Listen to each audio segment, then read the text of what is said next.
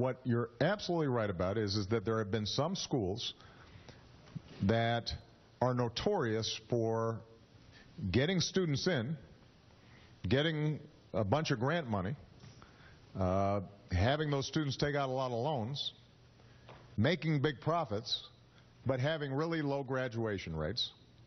Students aren't getting what they need to be prepared for a particular field. They get out of these for-profit schools loaded down with enormous debt. They can't find a job. They default.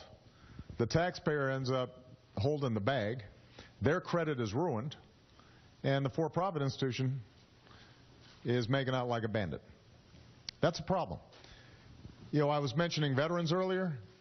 Soldiers and sailors and Marines and Coast Guardsmen, they've been preyed upon very badly by some of these for-profit institutions.